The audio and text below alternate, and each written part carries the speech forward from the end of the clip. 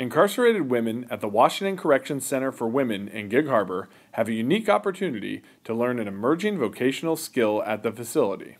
Benjamin Kai Erkan is a web development professional who instructs at Tacoma Community College. He started working with the women in 2019 and teaches them from the ground up on how to build a website on their own, including how to set up a server and how to stylize a site. The goal for Kai Erkan is simple. The goal really is to get them this valuable skill that will help them have the financial success that kind of helps them stay out of the facility, right? We want to help them re-enter and stay in the main population. The program takes a year for the women to complete, with most of them having no coding skills. Getting entry-level jobs post-release as a junior web developer is the hope for the women, and, with a few years' experience, a move into higher-level jobs. Christina Cratty loves the ability to make web pages and have them interact and is thankful for the opportunity.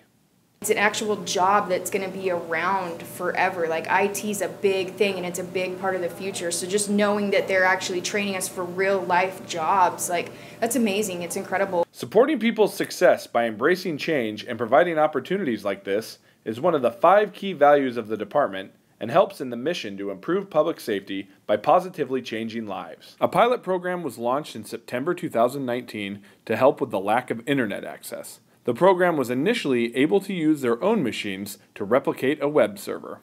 The program is already proving to have a huge impact. This program is going to save my life. It's going to change my life because now I don't have to go back to what I know and I can do something different.